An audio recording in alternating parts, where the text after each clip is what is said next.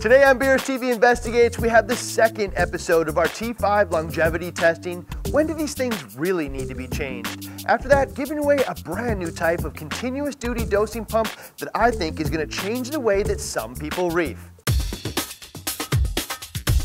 Hi, I'm Ryan, your host of BRStv Investigates, a weekly YouTube series which explores popular reefing theories, products, methods, what the manuals are missing, with a focus on putting them to the test, and then rate that theory based on our scale of reef fancy to reef certainty. Today we're going to answer that age-old question. Do you really need to change your T5 bulbs every 9 to 12 months? We all know they function much longer than that, but there's presumed spectrum shifts and par losses in that time. However, today we're going to share the results of over 2 years of simulated use. In addition to that, we're going to put one additional assumption to the test. Does dimming T5 bulbs or operating them at wattages significantly below what they're designed for really cause them to wear out prematurely? At the end here, I'm going to give some pretty direct advice as when I would personally change my T5 bulbs. I can tell you right now that they last a lot longer than many reefers think. To test the bulb life, we use an ATI Sun Power running without the splash shield and fan set to 4.5, which produces pretty close to ideal par output. This was designed to find some type of middle ground between the two most popular ways that reefers run T5s, T5 retro kits inside a hood and the ATI Sun Power fixture. So this might not perfectly match your situation, but I think this might be one of the overall better windows into bulb life and spectrum shift over time that's been shared. We selected 2 different brands of bulbs and 2 different common spectrums as well, with the ATI Blue Plus and the fuller spectrum ATI Aquablue Special, as well as the Giesemann Actinic Blue and Aquablue Azure. Keep in mind that these bulbs are all different spectrums, so they're really only in competition with themselves. Some spectrums which are designed to be pleasing to the eye, not necessarily higher par than another. The testing apparatus was just a 2-bulb retro kit with the spectrum and par sensors 2 feet from the bulbs. We didn't use the reflectors on the bulbs because they can create sensor hotspots.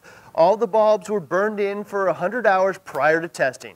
We've been running the bulbs for 9 months straight, nearly 24 hours a day, with 3 7-hour and 45-minute cycles a day and a 15-minute cool down periods between the cycles to allow for typical cool down and power cycles. So at the end of this, we're looking at a typical 8-hour cycle and looking at about 27 months of simulated use. If you power your T5s with longer or shorter photo periods, I would adjust accordingly. Starting with the ATI Blue Plus, which is easily the #1 seller, we finished a simulated 27-month run, or just over 2,000 hours of operation, with a total loss output of 26.31%. So there was a pretty significant drop right at that 2-year mark. So based on par alone, if the T5s were the primary component of my lighting, like an ATI T5 fixture, I think a 20% drop in output over a 2-year mark is probably a decent point to change them out. Mostly because I don't want to deal with the dramatic shock that can happen from going lower and bulb changes with a sudden 30 or 40% increase in par. However, if they're just some fill lights and some type of hybrid solution, I guess it may not matter as much, but in that case it's also pretty cheap to change them out, so I think I'd still change them out before they hit that 30% loss of output. However, we're also considering the much discussed spectrum shift as well. Most of us have been told at some point or another that the bulbs shift to the yellow or red over time.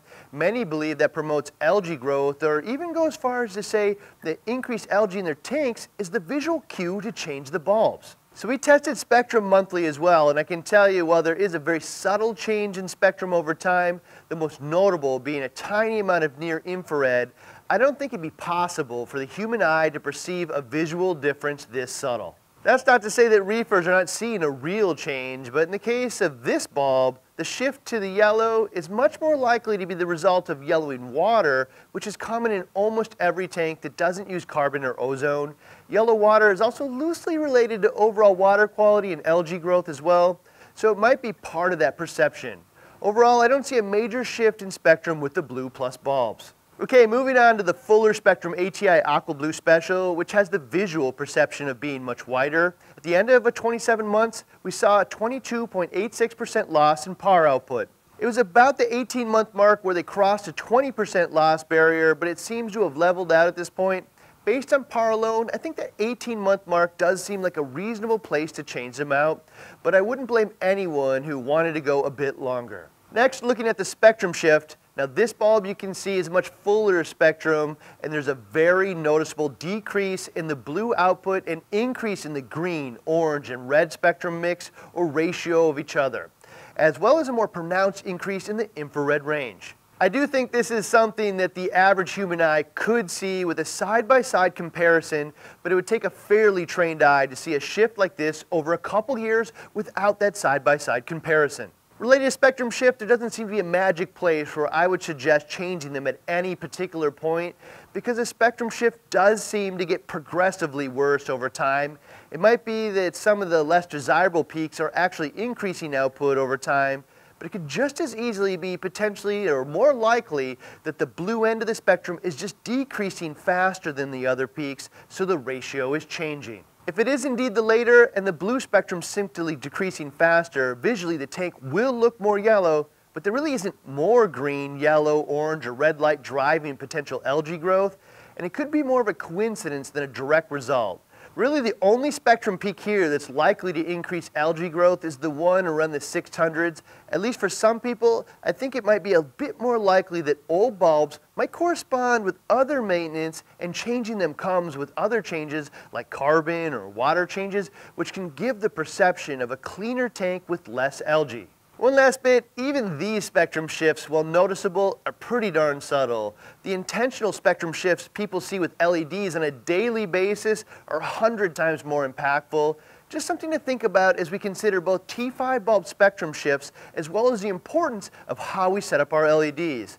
So only speaking for myself, I would consider par output and personal visual preferences as my primary consideration for bulb changeouts rather than the spectrum shift itself. Now giving a quick look at the Giesemann Actinic Blue at 27 months, we were seeing a 31% drop in par output, but at about the 18-month mark, we crossed that 20% loss in output. There was a slight increase in spectrum change over time, but again, this largely blue bulb has no meaningful change in spectrum, certainly not something that the human eye is likely to notice. Then looking at the Giesemann Aquablue Azure, very similar par results, 27.98% loss in par output over 27 months, but then crossed a 20% point at the 18-month mark as well. Then looking at spectrum again, very similar to the same performance as the other full spectrum bulb we looked at today. Over time, a shift down in blue and corresponding increase in the ratio of green, yellow, orange, and red peaks. Only thing I'll note here is if you do care about those peaks and the overall ratio, the Giesemann Aquablue Azure starts off with much lower ratio of the green, yellow, orange, and red peaks to begin with. So starting lower is the easiest way to achieve that. However, the Aquablue Azure is going to be visually deeper blue because of that. So to answer the first question of the day, do you really need to change out your T5 bulbs 9 to 12 months? I'm going to give this one a rare 0. In my mind, a complete reef fantasy, and if I had to give one blanket recommendation of when to change the bulbs, it'd be around 15 to 18 months, which is either before or right after many of these bulbs see their most significant drop in output. However, as long as you know what you're doing and how to account for it, I wouldn't blame anyone for going a bit longer with some bulb types as well. Knowing this, the 10,000 plus T5 bulbs a year we sell is probably about to be cut by a third to half, and I don't think our CFO is going to consider this the best use of time and company resources I've spent, but in the end, I don't think any of us want to waste time and resources changing out bulbs prematurely. It's just best to act on data. Now looking at the second question, does dimming T5 bulbs or operating them at wattages significantly below what they were designed for really cause them to wear out prematurely? In this case, we ran 2 sets of ATI Blue Plus bulbs on a dimmable ATI SunPower T5 fixture, one set to ramp from 0 to 100 for 4 hours and then down from 100 to 0 for 4 hours 3 times a day. With the other set of bulbs, we wanted to exaggerate the effect of running them well below the rated wattages and then ramp them from 0 to 50% and then from 50 down to 0% 3 times a day, meaning a majority of each cycle is pretty low wattages. If reduced wattages does affect lamp life, it should be exaggerated here. So starting with the bulbs, which ran from 0 to 100% and dimmed across a wide range of much of which is closer to normal operating ranges, the bulbs actually lasted a lot longer. In this case, we didn't see a 20% loss in output until the 27-month mark, meaning over 2 years. So this is only one data point, but unless we were provided with other data points which indicated otherwise, I think it's reasonable to believe that dimming bulbs like this did not reduce usable bulb life. In fact, it seemed like they lasted about 30% longer. As you might imagine, nothing noticeable to the spectrum either. I personally wouldn't be concerned about dimming bulbs this way. Now looking at the more aggressive dimming option of going from 0 to 50% and almost always driving the bulbs way below their designed operating range, you can see they had an even smaller drop in output, only 9.14% after a year, and it looked like they might actually last longer, but then they failed completely and wouldn't turn back on. In that time, they also had no meaningful change in spectrum. Bulbs burn out all the time for all kinds of reasons, so I'm nowhere near suggesting that running them this low caused the premature complete failure, but based on this, if you experience the same type of thing at home, I might consider not running them that low all the time. In fact, if that's the case, I'm sure the reefing community would love to hear you share those experiences. So answering today's question, does dimming T5 bulbs or operating them at wattages significantly below what they're designed for really cause them to wear out prematurely? I'm going to give this one a 3 out of 10 and probably more of a reef fantasy than certainty. It would look like in normal use conditions they might actually last longer, presumably from the reduced load, but it's possible that running them too low might cause a premature catastrophic failure. Over on Reef2Reef, we started a poll on when reefers change their T5 bulbs. It would be interesting to see what the community thinks and what they've been doing historically. If you run them longer or shorter than what we've been discussing here today, do us all a favor and share your results. I can't let a week go by without giving away something cool. T5 bulbs are a little boring, so this week we're going to give away a continuous duty FX STP peristaltic dosing pump from Kamoer. The key word here is continuous duty, meaning they can be on 24/7, and I think this is going to be a calcium reactor owner's dream come true. If you want to win one for free, hit that link in the lower left or head on over to the site, click on specials and deals, and then free stuff. As always, if you like what we're doing here, let us know with a quick thumbs up and subscribe with that notification bell, because we release new reefing content every week with gear spotlights every Wednesday and investigates every Friday.